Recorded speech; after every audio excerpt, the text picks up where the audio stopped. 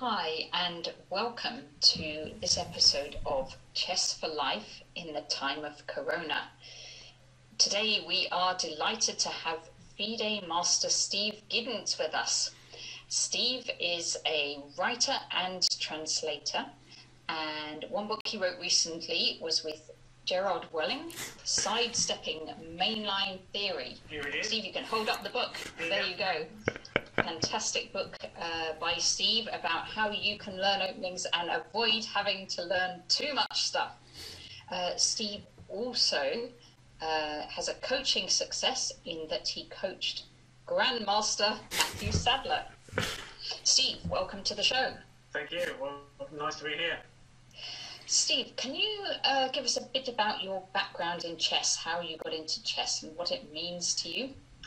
Yeah, I started playing when I started playing seriously when I was about 12, basically in the aftermath of Fide Master. I think before that I'd known the moves and played for a few months at school against someone and then lost interest. But about the time I went to grammar school in probably 72 as well, and the Fide Master match got me really interested in chess. And then one of the guys in the first year at school was quite a keen player and had played a lot with his grandfather, and he was a reasonable player.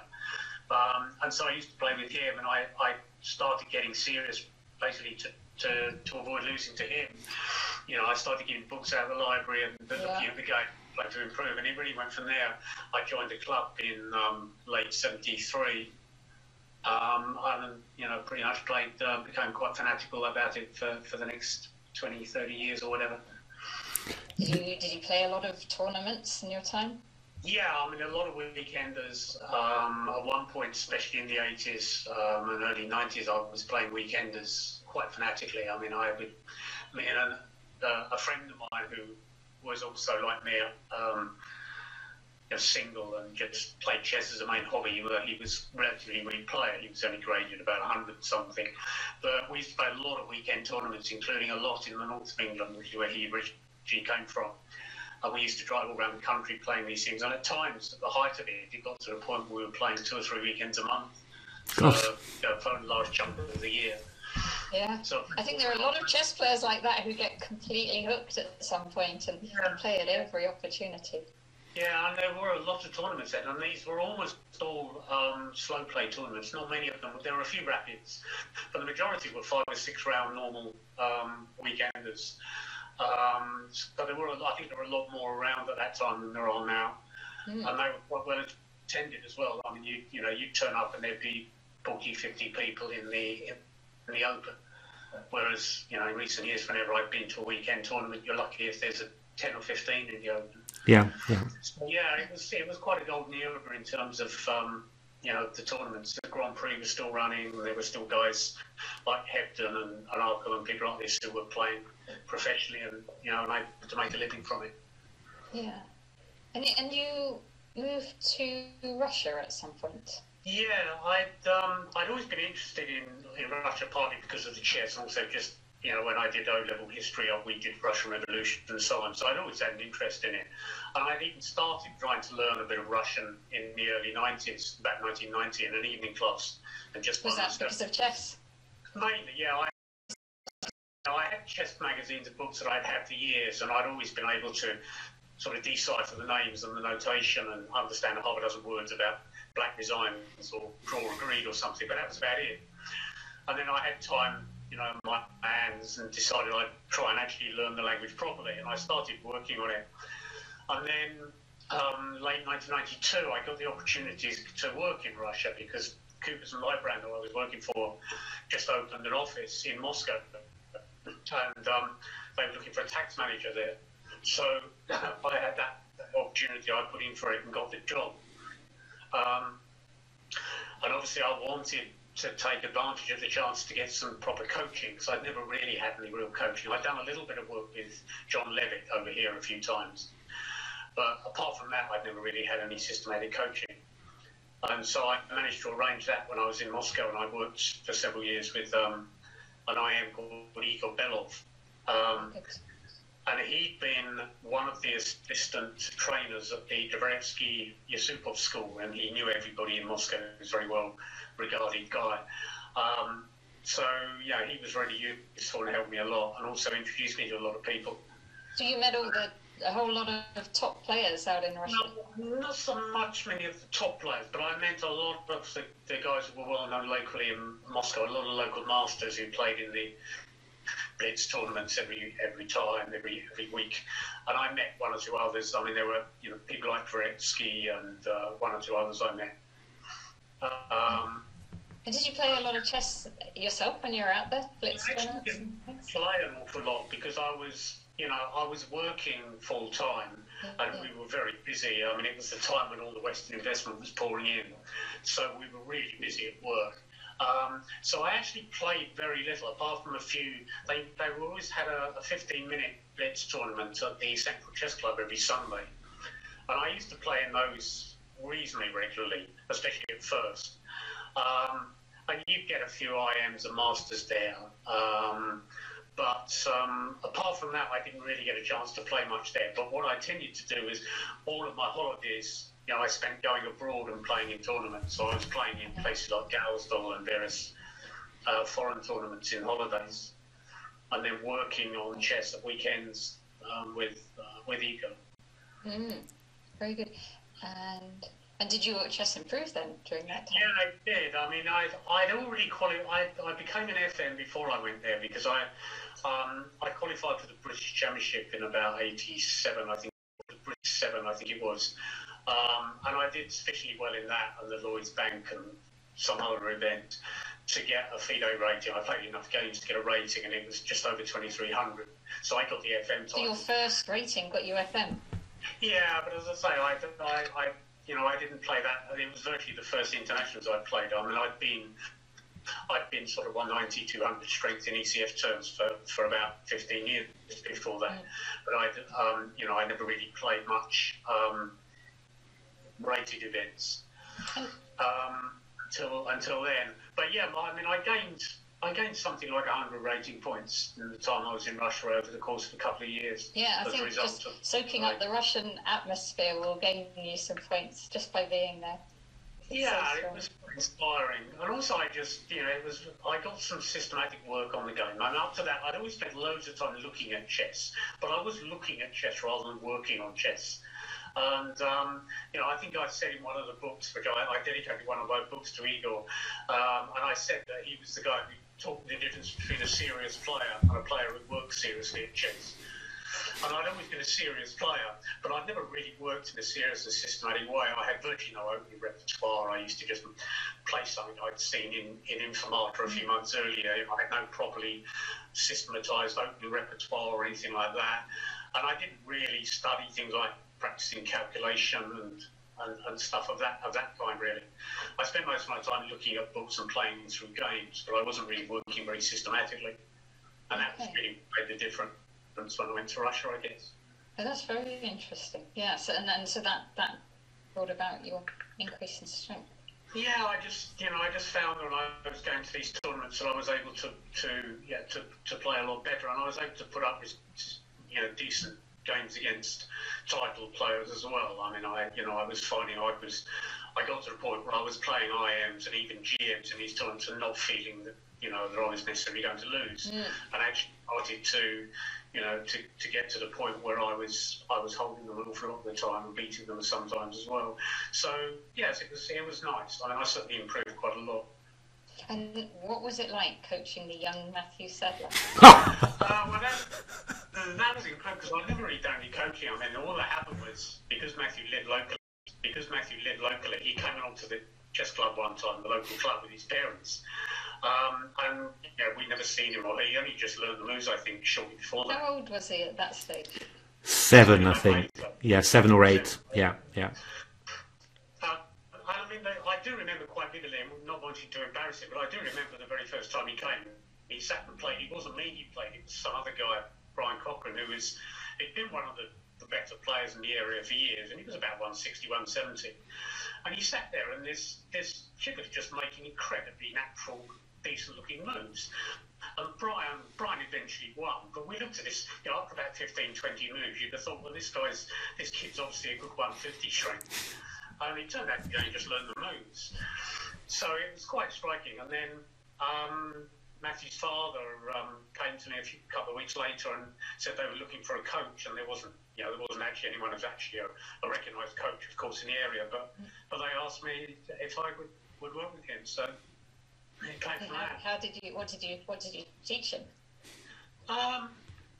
Well, I think we started off learning some openings because he knew absolutely none at all. I mean, he literally just learned the moves and just was already very, very natural and was just putting his pieces on good squares very quickly and naturally.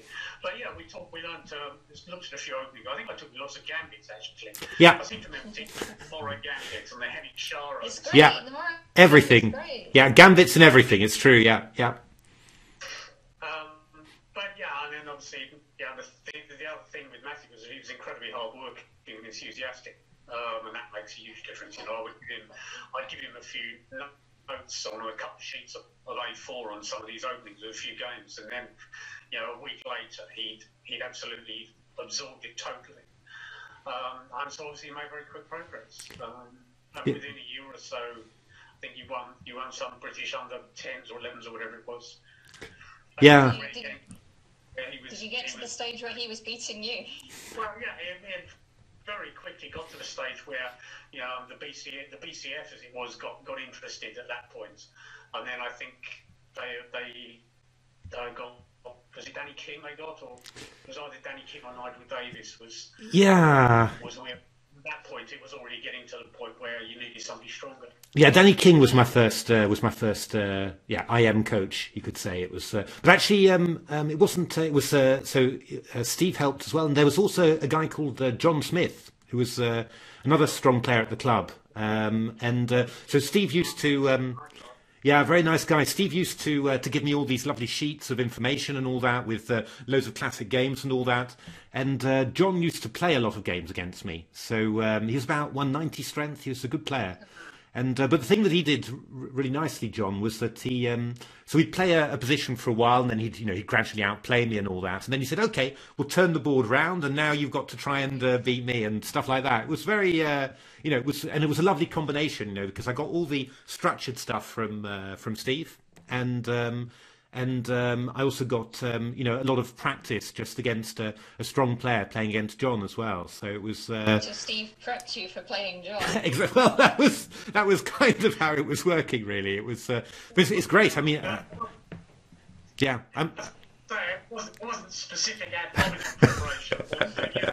I suppose I was feeding him ideas, openings, and things like that, which he was then trying out against John. Yeah. No, it's. You also, Steve. You also helped in.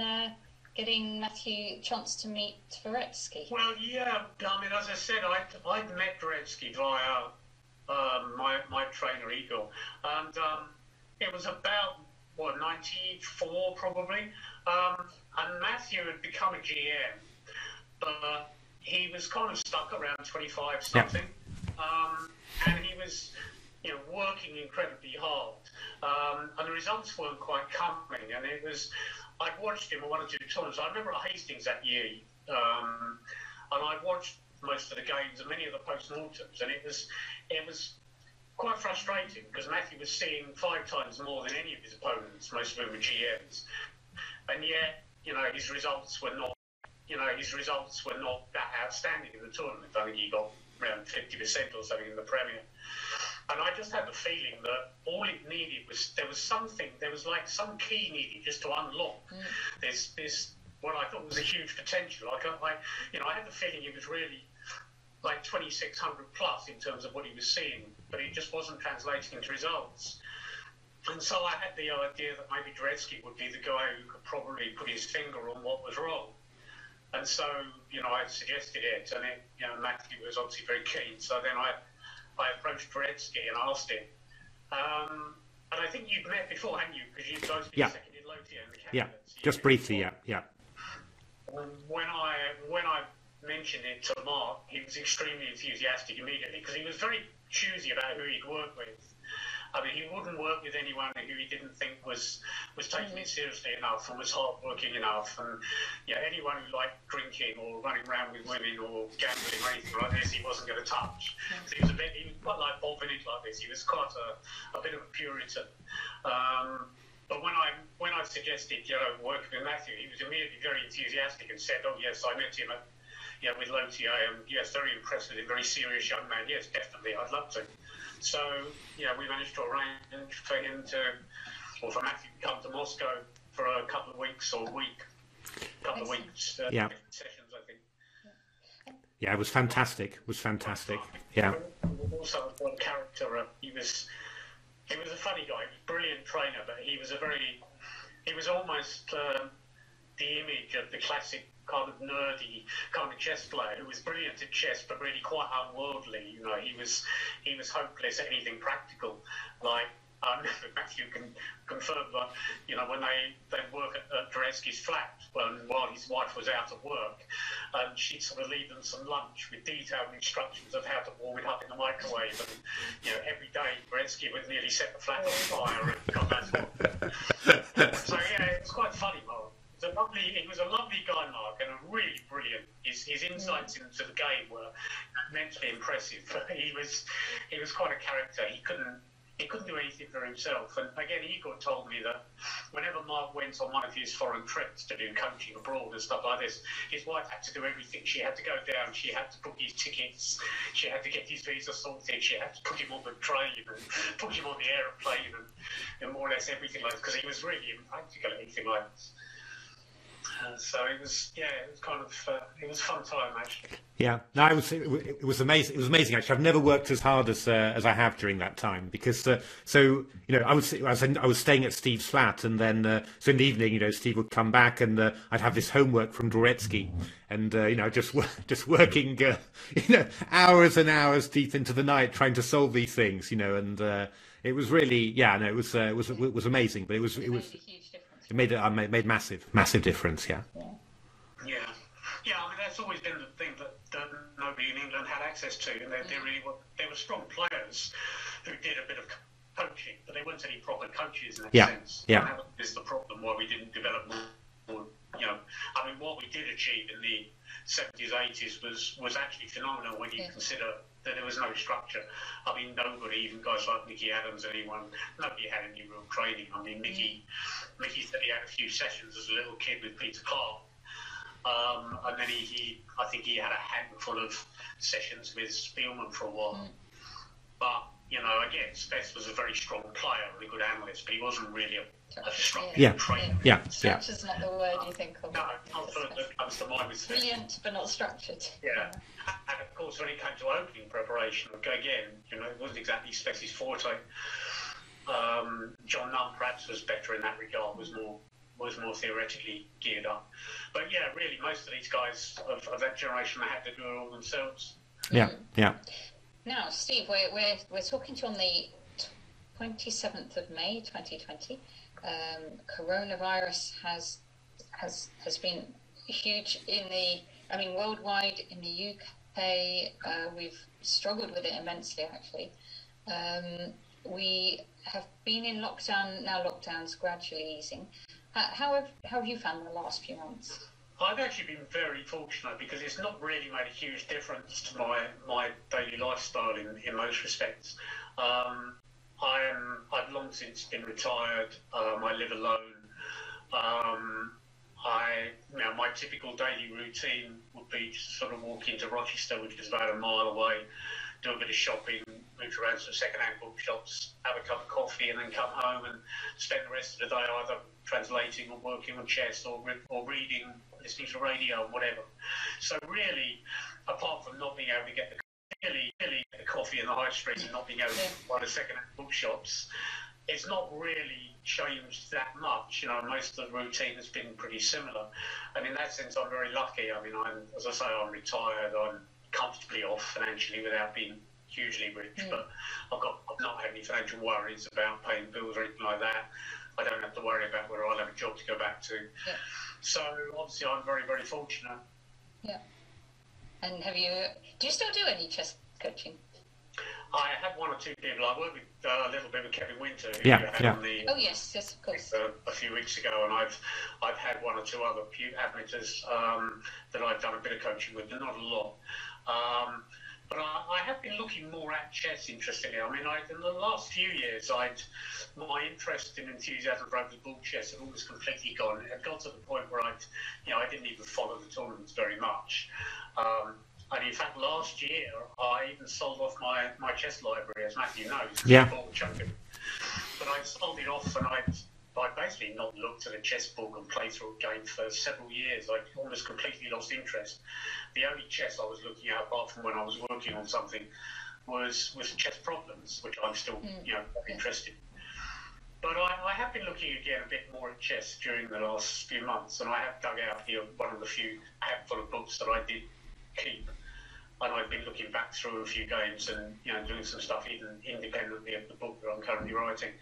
So it has actually made some difference to my interest in the game. Okay, yeah. And we've been treated to lots of good tournaments online as well.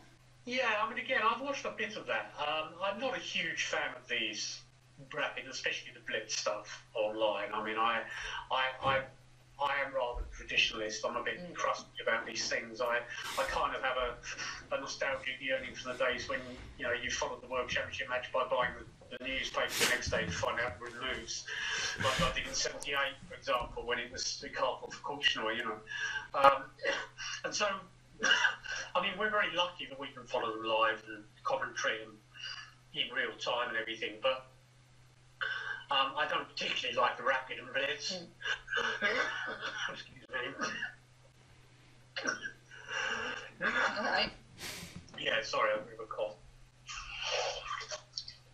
Yeah, I've never been overly enthusiastic about frantic, rapid blitz stuff, but I have watched a bit of the one, especially the one that's going on at the moment that Carlson is playing in.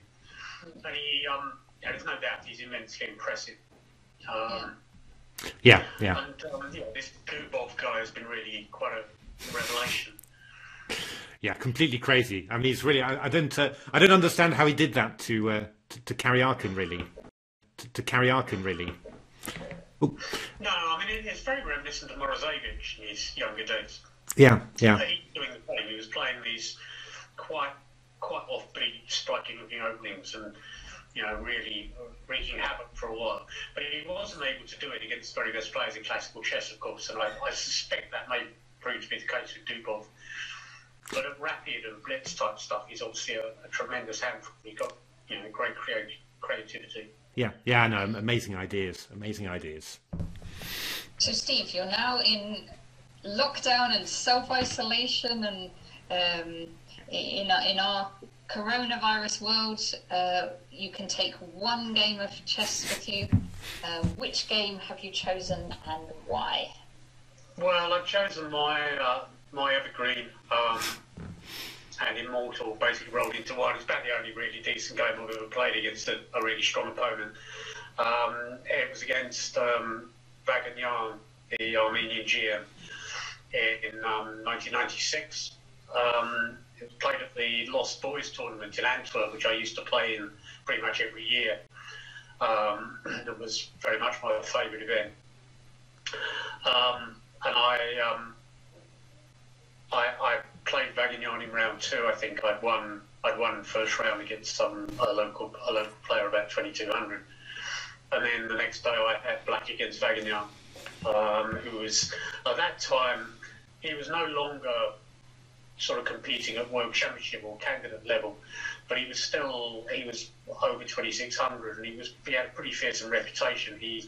I think the year before he'd scored something like 14.5 out of 15 or something in the Bundesliga.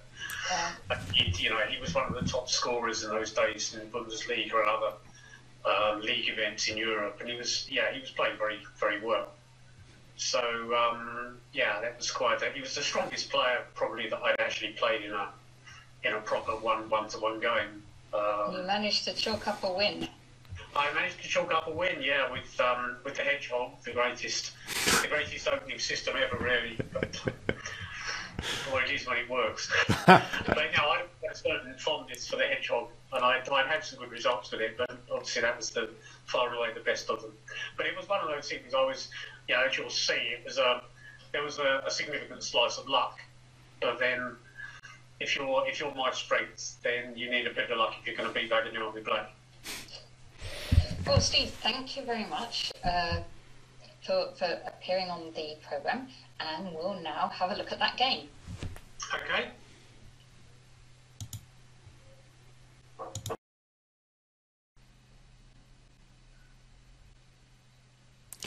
Okay, let's have a look at this game. So this was Rafael Vaganian, extremely strong player, against Steve Giddins, also a very strong player.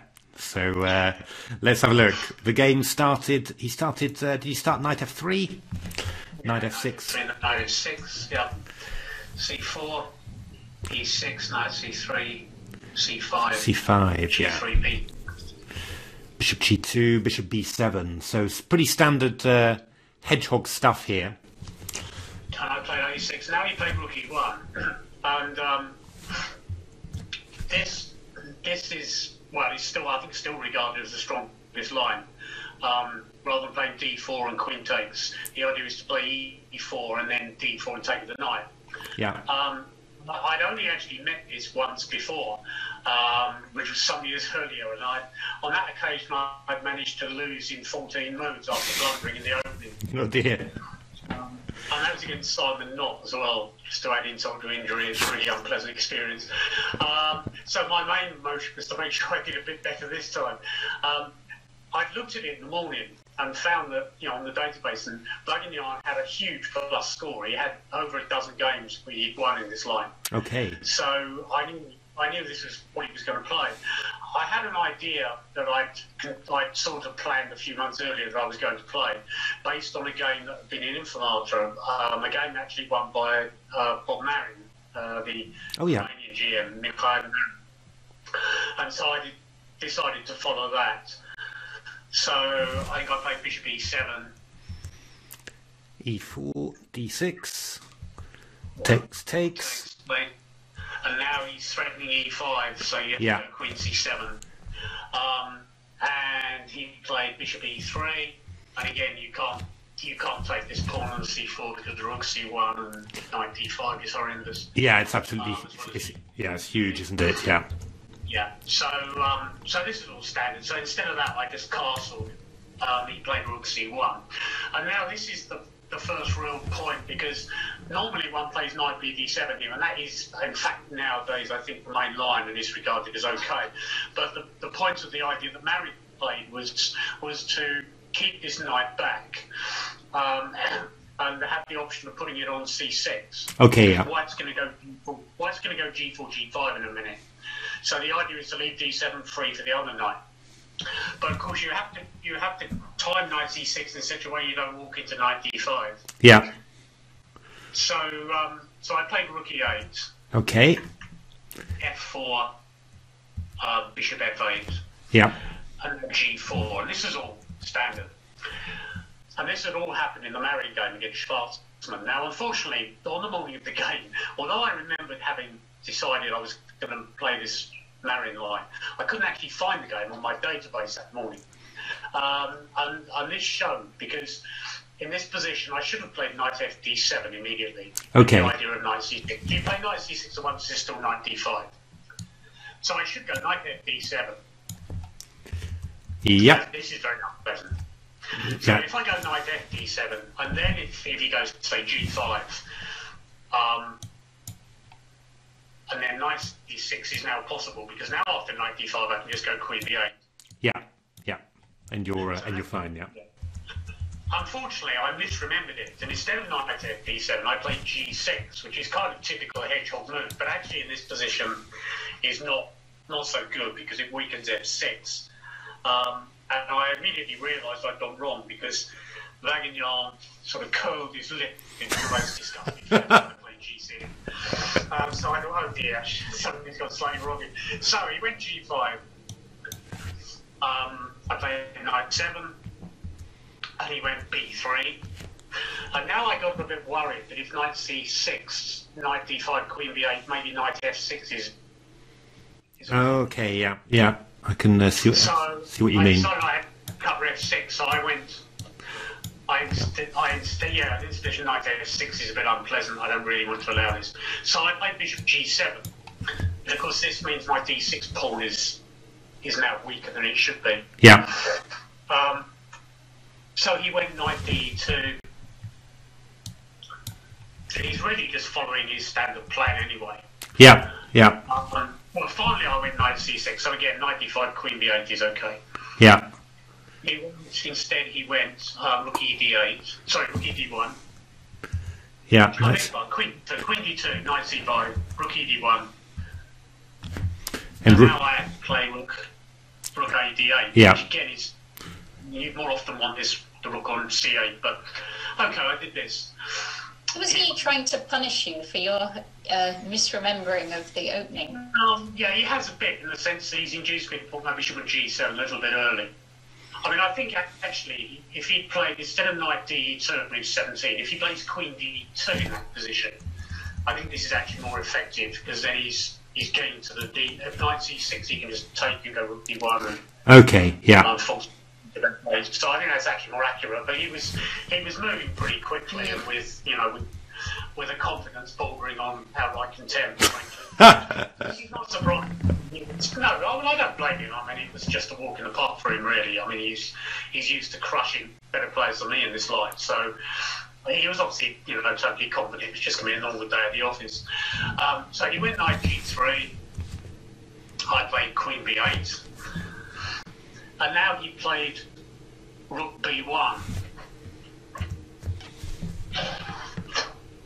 Going for B4, I guess. Yeah, and again with a sort of shrug, as if to say this is just ridiculously easy. And obviously this is now getting quite serious, because B4, knight D7, potentially D6 is hanging. Yeah. So I played bishop A8. B4, knight D7. Now at the moment C3 is hanging, so he can't actually take on D6. So he went A3. And at this point, I was aware that I was just being pushed around a bit here, and this wasn't going quite to plan.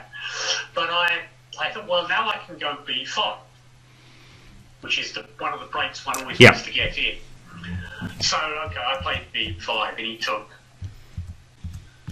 And then he just played rook BC1. And really only now, this is what I mean when I was a bit lucky, because it was really only now I think what was really going on. Because I'd seen this and thought, well, I'm coming knight B6. And, potentially getting into C4. But after this, I thought, oh, well, now he's taking on B5. But then I've got D5, and I thought, well, I'm breaking out here. But of course, it now dawned on me that what he was actually going to do was get the exchange up on C4 and stick his knight on D6. So this is what he did actually, wasn't it? It was D5, E5. Yeah. He went knight C4. Yeah. But when I got to the position after rook BC1, having up till then thought, well, this surely is going quite well now for me. Only now did I realise, oh crikey, he's got this plan of putting his knight on D6. But luckily, it was obviously one of those days, because I had a bit of inspiration almost immediately, and I saw the key sacrifice, which I played a few minutes later, and it turned out it's actually all quite good. But I was a little bit lucky, because if it doesn't work, I'm already dead in the water.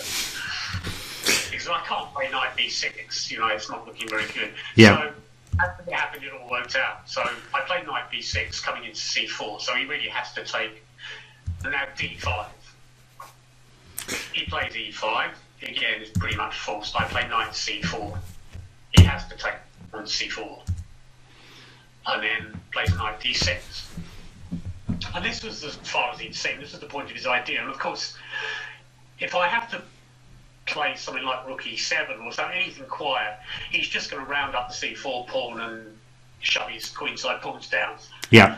I'm obviously getting crucified. But in this position, I hit him with my surprise, which I calculated a few lines. I played knight takes E5. Nice. And this obviously came as a total shock, because he was absolutely speechless after the game. So I'd seen some lines here, but as I say, I was a bit lucky in the sense that if this doesn't work, then actually I've had it anyways. So I've kind of been outplayed, but as it happens, this works. The first point is if he takes on e5, the line I had seen was bishop takes e5, so d6 is threatened. d6. So you have. Then I take on g2. He must take the king to stay on the d file. Then I have c3, queen d3, and c2. And he has to come off the d line and lose the knight on d6. Okay. So that much I'd seen before I played knight b6. So instead after knight e5, he has to play bishop takes a8. Now, at the time, I'd intended the move that I played, which was c3. But a computer, I noticed the other day, points out knight g4 is also very strong. Oh, good lord. Yeah, it may even be better than what I played. There are a lot of pieces hanging, yeah. Yeah.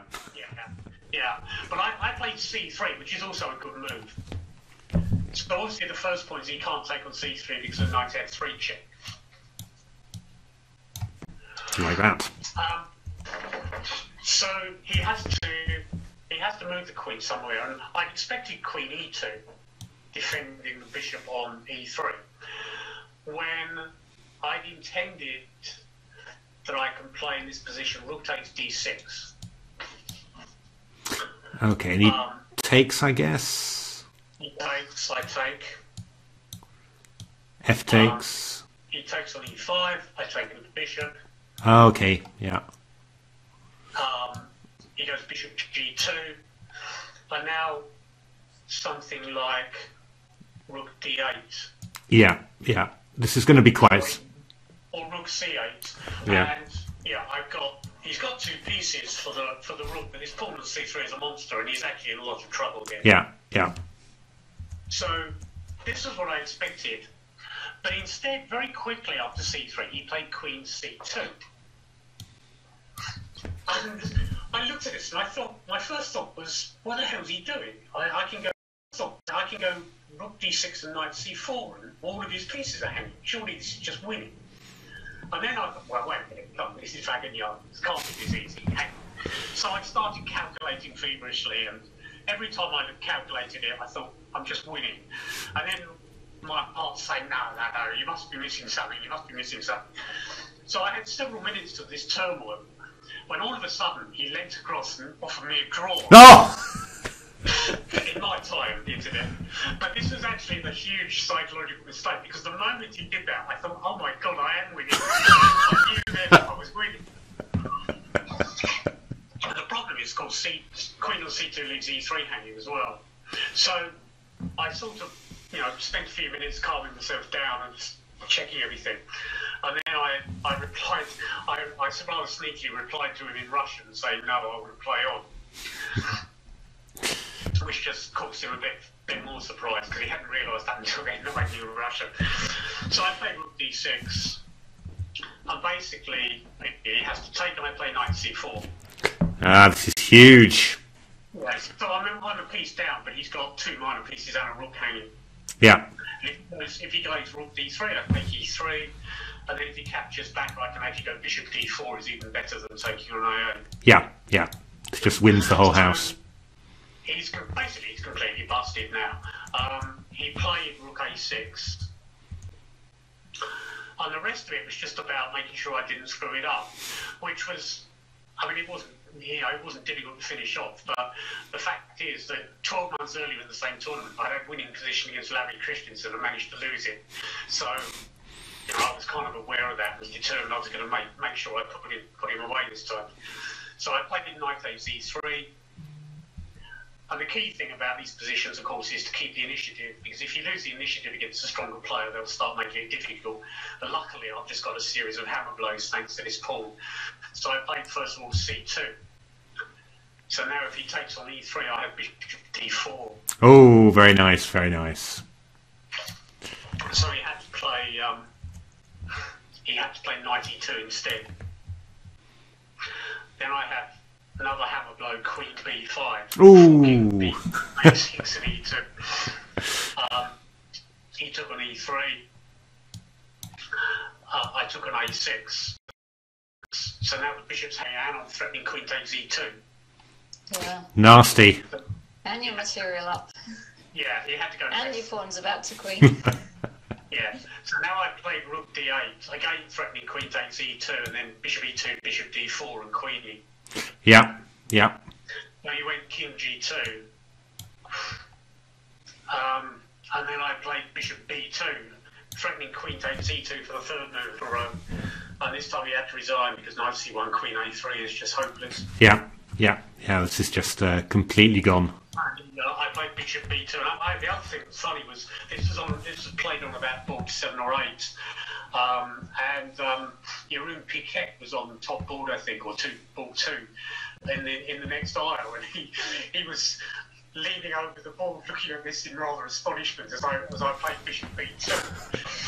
And then just looked back in the eye and smiled. I think he enjoyed it almost as much as I did.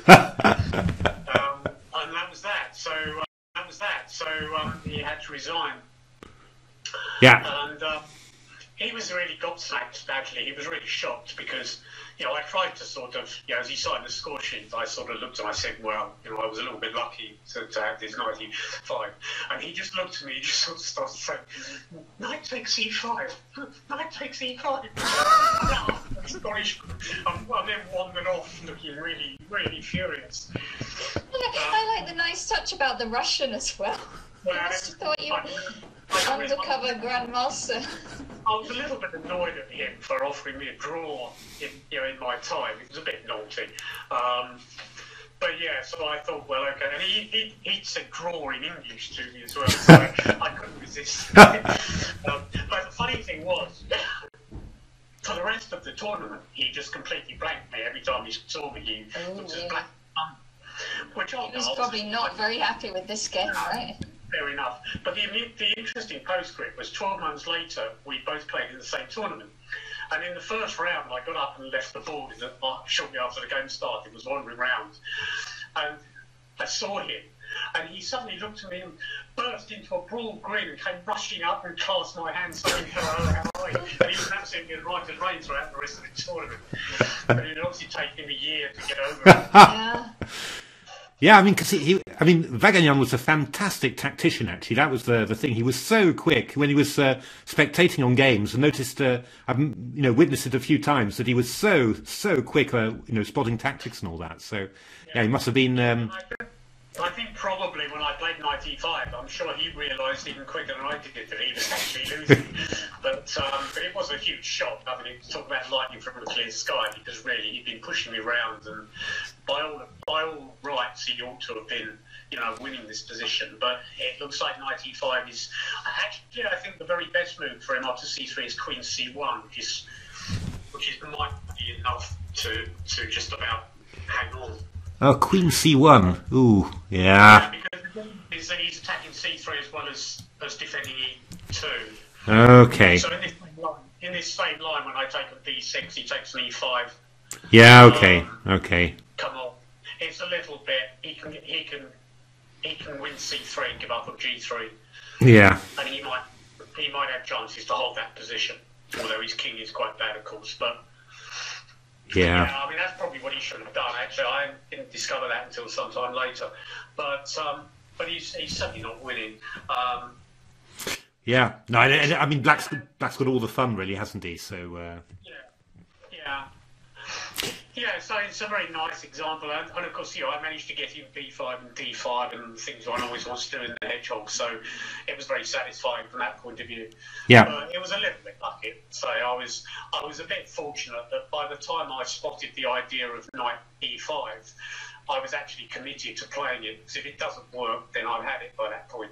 Yeah, Because if I after Knight D6, I'm just going to get crushed if that doesn't work, so there's that little bit of an element of luck, but I did calculate a few lines, and I spotted my chances when it came along. Yeah, no, great, no, really, really lovely game. I mean, it's yeah, really almost a classic Hedgehog actually. So just really actually quite unusual actually to when you play D5, the white plays E5, and then you sacrifice on E5 afterwards. That's quite unusual touch to it. It's pretty unusual from that point of view, yeah. Yeah, it was quite striking. I mean, he's obviously what he's doing is very ambitious. So yeah. There is always the potential if he goes wrong for it to collapse. But even so, he won so many games with this system, playing this rook E1 and G4, G5, and all the rest of it. That he was well used to this. So yeah, it came as a real shock, I think, when this happened. But obviously, when he's round 2 of an open against some 23-50 or whatever, he doesn't expect to have any problems really. No, it's true. He was wrong. Yeah, it looked like it was going very well for him early on, but it did. Yeah, it was quite shocking how one relatively minor mistake and suddenly it really falls apart drastically, and there was no way back for him really. Yeah, no, indeed. So he was quite unlucky. Oh, fantastic! Thanks, Steve, for showing us that game. Really good game. And and thanks also for being interviewed and all that. And just good luck with your next book. Thank you very much. Okay, thanks very much. Thanks for watching, everybody.